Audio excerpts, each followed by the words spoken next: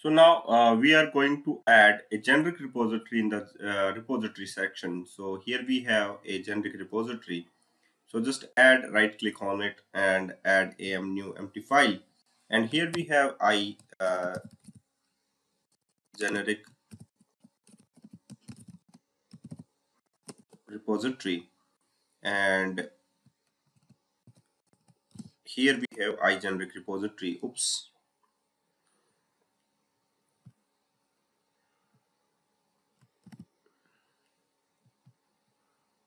Delete this and add new one.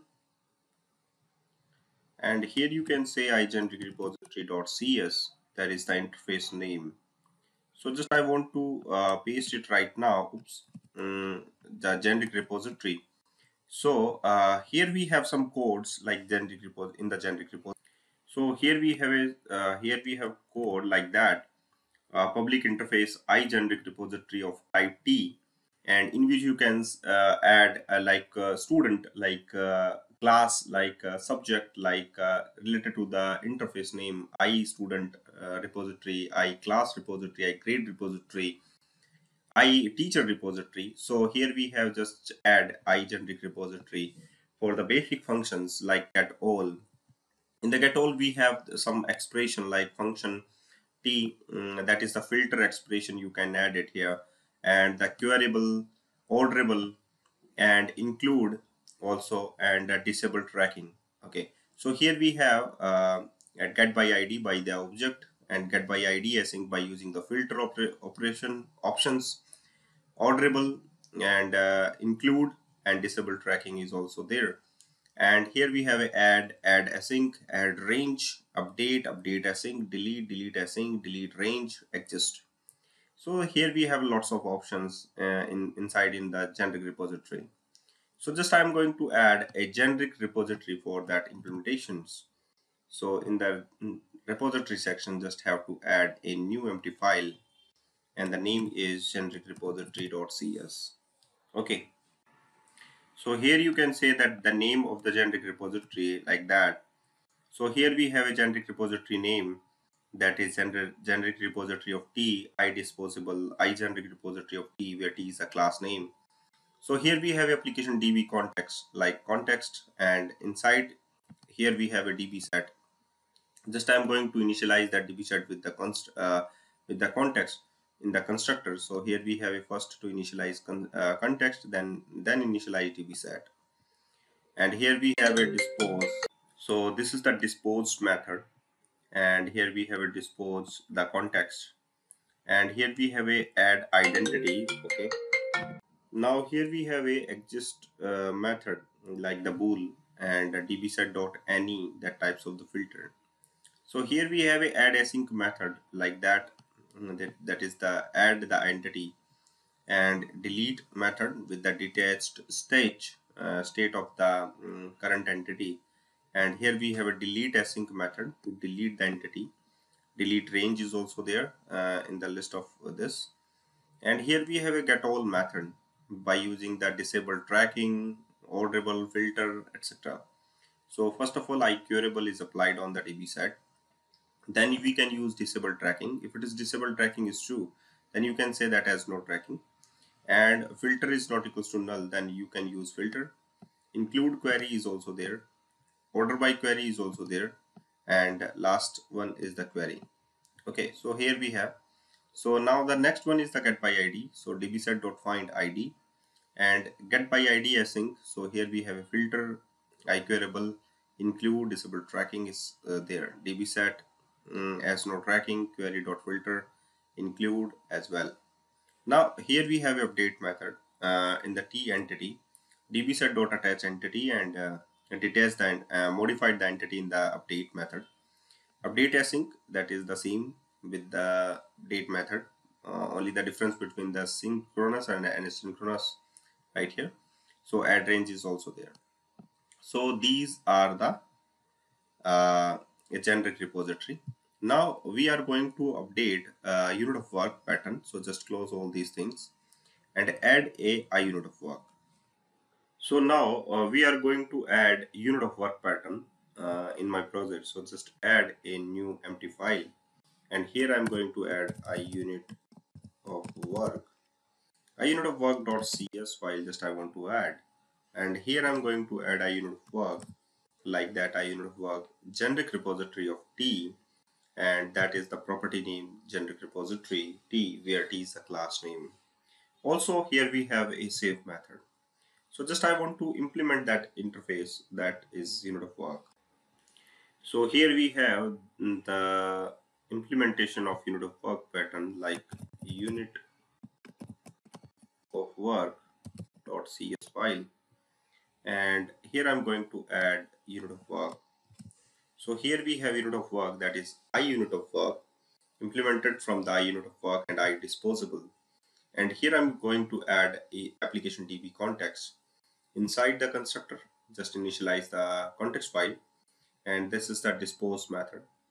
And here we have a generic repository of T, I generic repository of T, generic repository of T, and where T is the class name. So I generic initialize that I generic repository repo, a new generic repository. Inside it, you can initialize the context and return the repo. Now, after that, you have to use a save method. By using the save method, you can just changes your context file. So here we have context.save changes. Okay, so everything is fine. Now there is the generic repository pattern, and here we have a repositories. Now just go for the web, and here you can see here we have an identity project, and in the identity you can see any page like that, login.cshtml file, and here you can see that already here we have application user, so there is a no need to change identity user from the application user. So here we have an area, and program.cs file is looking like good, and application JSON is looking like that. So everything is fine. Now just go for the migration if you are not applying on the repositories. So here we have there is an option for the migration. Only we have, that is package manager console. So add migration, and that is initial. After apply the migration, you have to apply some DbInitializer file in your section. Oops, there is a no project and migration assembly. So just initialize repository. Before going to add migration, you have to must verify that is school project.repository have a some NuGet packages like tools, and the application DB context is there inside your repositories. So apply that. You will notice that your migration is successful, and after that you have to update the database command. Before applying the database command, you will see your first of all check the application DB context, and here we have application DB context, and inside it you can see there we have a application user, and these are, you can say, these are the default you can say Fluent API schema. uh, okay, so after that you have to apply update database. So apply the database, you have to got build error, and just go for the solution explorer, because I know that initial migration have some SQL server error. I know that because inside in the repository we had not any SQL related uh, data. So just going to do just control dot key and install the package, that is Microsoft Entity Framework Core.SQL Server, and I use local version, that is 7.0.3. So everything is fine. Now save all and just go for again package manager and just go for update database. After applying the database command, you will notice that your database is reflected in your SQL Server Object Explorer. Wait for some times, it will create it.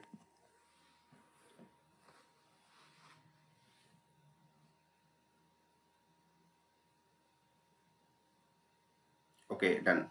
Now you will see your database. There is uh, applications app settings.session, and your database name is schoolproject.web, and here we have your database schoolproject.web. Inside in the database tab, schoolproject.web is there. Okay, so everything is fine. Now just close all tabs and go for DbInitializer class. So first of all, add in the utilities folder. You have here we have a default class, that is class 1. So just delete this. So now just create a new class in the utilities, that is DbInitializer. So here we have DbInitializer.cs. So here we have DbInitializer interface, and just I want to add inside it, you can take only the single method, that is initialize. Okay, so here we have DbInitializer, and just I want to use a DbInitializer class. So add a DbInitializer class .cs. So inside the DbInitializer class, you have to add the first thing, that is so inside it in the DbInitializer class, you have to just add these things like DbInitializer, user manager, inside it application user. So just change it with the application user, and application user is actually existing in the reference school project.models. And the next one is the role manager class, and also here we have a user manager. So just add using Microsoft.ASP.NET code.identity. And application DB context is actually existing in the repository class. So add reference school project.repository. Now here we have application user. So just instead of app user. So initialization is done. Now in the initialize method, here we have a get pending migration command, and that command is actually existing in Microsoft.Entity Framework core. So after you can say that pending migration is done. And here we have the new role, that is the website role. So just I want to assign a static detail of the website role. So just create a new class, that is website role dot website admin, like employee, student, and teacher. So just add a utilities folder and just add a new class, that is website role dot cs. Oops, it's not application user. So just delete this. Just I want to add a DbInitializer, that is website role. Copy and make it paste inside in utilities .cs. Okay, so everything is clear. Now just go for the next section, and here inside it you can say here we have some roles, and that class is the used to static. So here we have website admin, teacher, student, and employee. So save this file and you can check again in the DbInitializer. There we have website role dot website admin, employee, student, and teacher. And now we are going to use application user instead of app user. So very well. Now username is admin@gmail.com, and that is information is used to for the admin. App user, user manager.user.where x.email admin@gmail.com. App user is not equals to null. User manager dot add to role async, like that. Just initialize that role to the admin by using this. And there is the DbInitializer class. Now initialize that class in the web project inside in the program.cs file. So inside in the program.cs file, you notice that here we have a app run command, and after that you can just use data seeding method. And under the data seeding method, here we have a scope like app.service.create a scope. In the DbInitializer, here we have a required service for the DbInitializer. So IDB initializer is not actually inside it in the scope. So just add first of all scope to builder, and also here we have a add default identity. So instead of add default identity, you can use add identity with the application role, with the identity role. Okay, so here we have option is by default confirmation is true, so there is no need. Add entity framework store, and also use add default token provider dot add default token provider. Okay, so the next one is the builder dot services dot add scope, and inside it you can use this scope. Okay, so the next one is builder dot services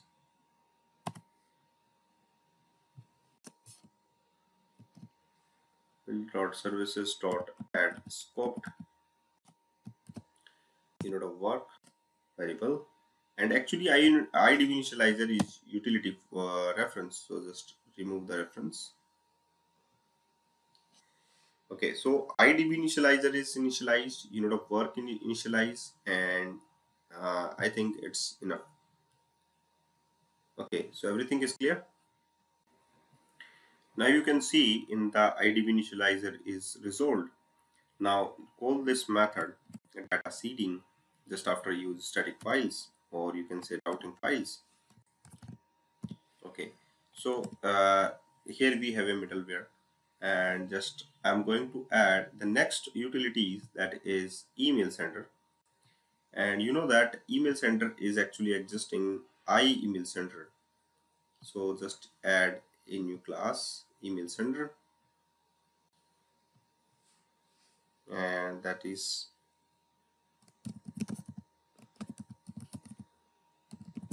.cs, and email sender is implemented with email sender, and that package is actually existing in ASP.NET Core.identity.ui, and also implement that interface with the send async and return the first time, that is task dot complete a task. Okay, so now after that initialize this email sender in the program.cs file, looking like this. So just copy and paste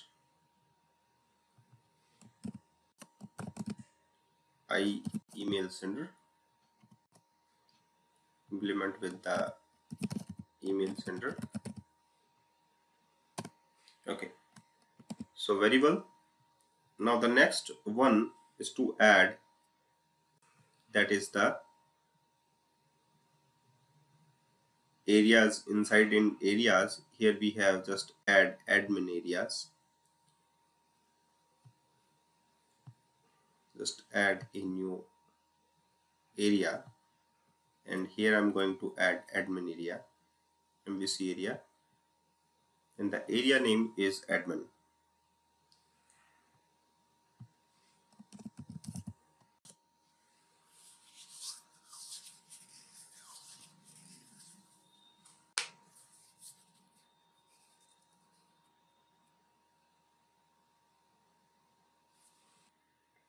So the next one is the area exist, so just copy this, and in the program.cs file, here we have map controller, and just I'm going to add map controller routes.